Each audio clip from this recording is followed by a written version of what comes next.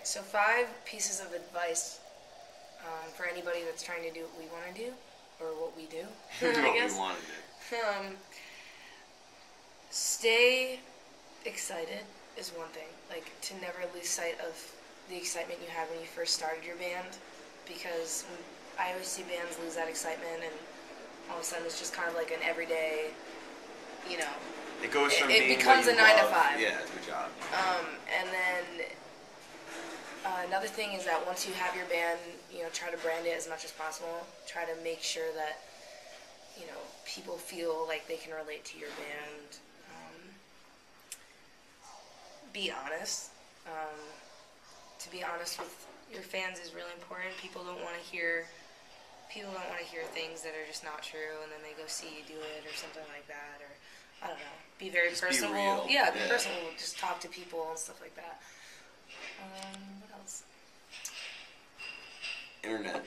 The internet is your best friend. If you Yes. stay at home, if you're just starting a band right now, like say like Word of mouth is not enough. word of mouth. Yeah, you need to literally like. I mean, I used to think that the internet was. I hated Twitter. I hated Yeah. Facebook. I hated all those You things. need to make sure that you reach out to everybody, and then even as Even far as even like, if you have 12 followers on Twitter, like, they're very important. yeah, and you need to make sure that like playing local shows isn't enough. You need to get out. Like you can only do so much on the internet. You need to get out.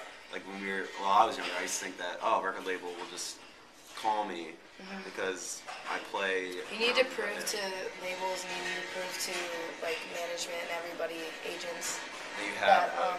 yeah, you have to prove to them that you have the potential and that you're a hard worker. Because nobody wants to work with anybody that's just kind of lazy and doesn't want to get up and do anything. So.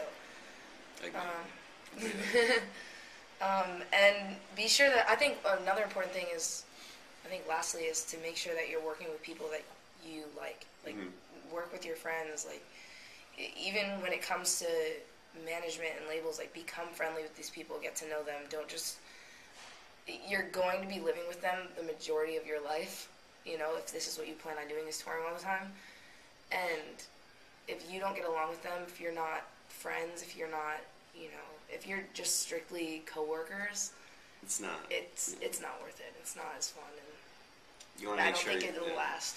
You want to be able to call your manager or your lawyer or anybody, and just be like, I got ripped last night and I got rug burn on my face, and they'll be like, that was fucking awesome. So yeah, I guess just be friends with everybody, make it a personal thing, and don't take yourself like too seriously, because that's how bands break up. And just respect yourself and the people around you, and then that's about it. You will win. I hope we do. I don't know.